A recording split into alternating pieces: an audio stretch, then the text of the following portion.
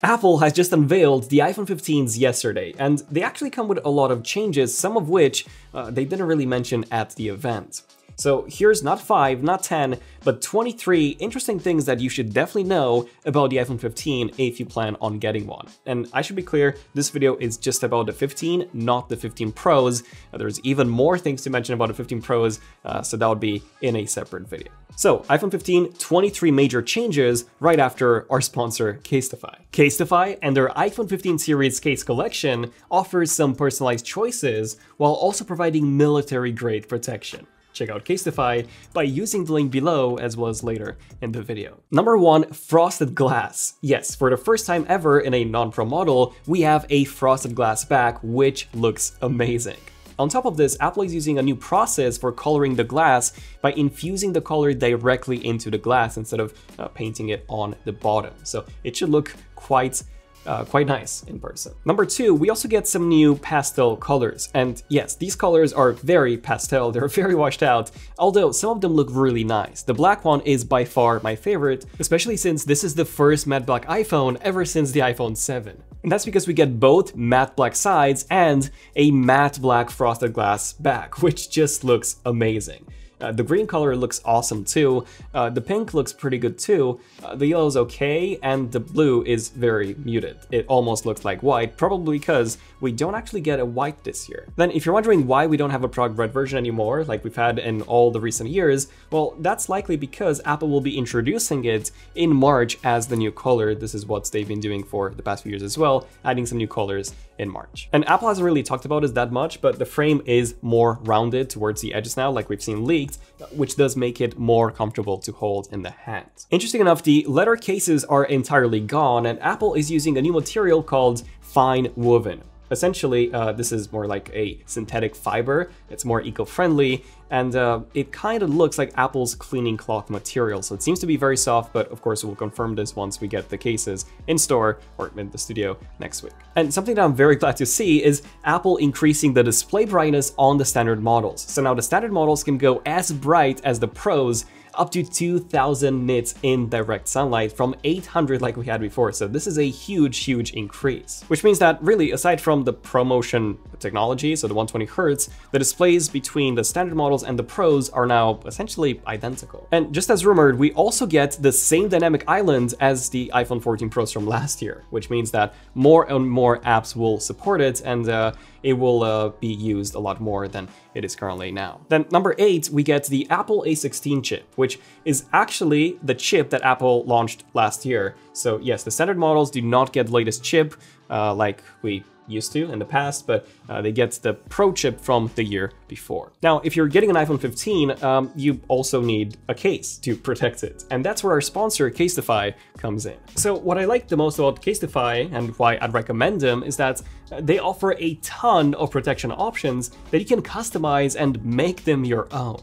I've picked this B design as it's the symbol of Manchester, where we're based. Casetify's new iPhone 15 case series offers a variety of options from 4x up to 10x military-grade drop protection. And their new Ultra Bounce case has been designed for complete protection while still being comfortable and fully customizable too. With 6 layers of shielding provided by the integrated lens cover, hardshell backplate, X-shaped EcoShock lining, Ultra Bounce corners, hardshell bumper, and inner EcoShock lining, the Ultra Bounce is one of the most protective cases on the market. And for minimalists, Casetify also offers impact and bounce cases, so you can decide on the style and protection that you need. Get 15% off at casetify.com/ZONEofTECH.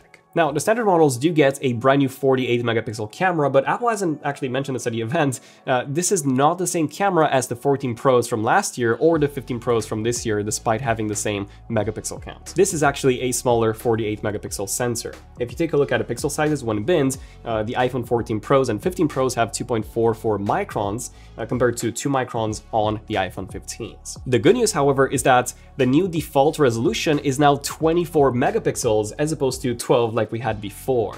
Even on the 14 Pro, it was also 12 despite having a 48 megapixel sensor, and you could only do 48 megapixels in RAW, but now you can do 24 as well. Which means that on the iPhone 15, the images that you take will be twice as sharp, which is awesome, and this is the default now, 24 megapixels. But the best news for me by far is that we also get Smart HDR5. So Smart HDR4, that was Apple's HDR processing engine, was found on the iPhone 13 and 14, and it wasn't great. Like we've seen from our previous camera comparisons, those iPhones had blown out highlights constantly. And based on the images that we've seen, it seems like Smart HDR5 finally fixes those issues. Of course, we'll do our own camera comparisons, so definitely subscribe and stay tuned for those, and we'll confirm if this issue has been fixed or not. But I do find it odd how the iPhone 14 Pros, despite having the exact same chip and also a very similar main camera, and that is actually better, does not get Smart HDR5 through a software update. Instead, it sticks with Smart HDR4. Just like the 14 Pros, the standard models also get that 2x sensor crop zoom. So essentially a 2x lossless zoom, kind of like having a third lens in that case, which is awesome. And yeah, we now have a zoom, optical zoom, so to say, on the standard models too. And then we also get a big upgrade when it comes to portrait mode photos. So now whenever you take up regular photos, it will detect if that photo can be taken in a portrait mode and automatically switch to portrait mode. So essentially it's just automatic now, you don't have to manually switch it. Not only that, but you can also change the focus on the subject after you've already taken the shot. And on top of that, you can also use that 2x sensor crop to take your portrait mode shots, whereas before you could only use the main lens. But yeah, now we have another option. Now, even though the cameras do seem to be quite similar to the 14 Pros and 15 Pros, they're actually not, especially the ultra-wide. The ultra-wide on the Pro models has the ability to shoot macro photos, and it is also superior in other ways like low lights, and you just don't have this on the standard model, so do keep that in mind. And we also lack ProRes and Pro RAW. These are also exclusive to the Pro models, so if you need the extra editing flexibility, Pro RAW, especially for photos, would indeed make a pretty substantial difference. Something that is not exclusive to the Pro models is USB-C, which we finally get, but on the standard models, this is restricted to USB 2.0 speeds of just 480 megabits per second. These are the same speeds as before, and in fact, this is the slowest USB-C connector that you can have on any phone right now. There's no slower speeds than USB 2.0. Oh, and fun fact, the only reason why Apple actually switched to USB Type-C this year is because they were forced by the EU to do so. But something cool about USB-C is that now you can connect to USB-C displays directly without the need of an adapter. And you can also charge your Apple Watch and your AirPods Pro directly from the USB-C cable from the iPhone, which is pretty cool. Now, it doesn't work wirelessly, sadly, so there's still no reverse wireless charging, despite us having the tech inside the iPhones to do that with the MagSafe battery pack. But yeah, there's no way of actually charging those wirelessly like you can on other phones like Samsung phones. 19, the cable is braided, which is awesome, but sadly it is not color matched like it was initially leaked. We also get the brand new U2 chip, and no, this doesn't have anything to do with U2, which Apple kind of pre-installed a few years ago. So if you have an Apple Watch Series 9 and an iPhone 15 or 15 Pro, you can locate it just like an AirTag with precision finding, and you also get 3 times the range compared to the U1 chip. But the weird thing is that we didn't really get the precision finding before with the U1 chip at all on an Apple Watch and an iPhone, despite already getting this functionality with the AirTag, which also comes with the U1 chip. So I do find that quite weird. We also get a brand new feature called Roadside SOS, which will also work with the 14 Pros, by the way, and the 14s.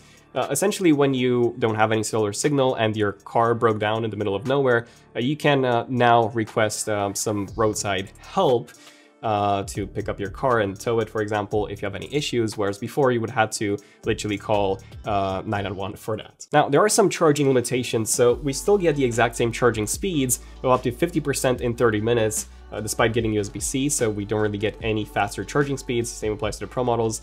And the wireless charging is still the same, 7.5 watts using non-MagSafe chargers. So despite that having been leaked, we don't actually get any faster wireless charging speeds. But we also don't get Wi-Fi 6E. Only the Pro models get Wi-Fi 6E this year, which offers 2 times the Wi-Fi speeds compared to Wi-Fi 6, up to 2.4 gigabits per second from 1.2 if you have a Wi-Fi 6E router.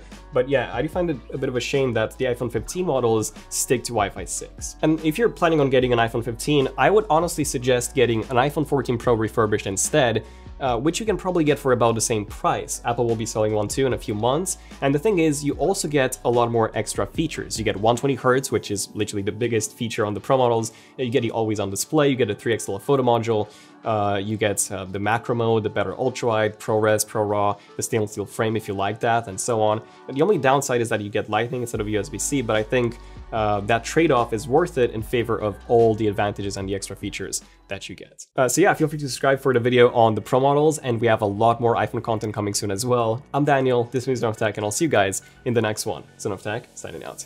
Cheers.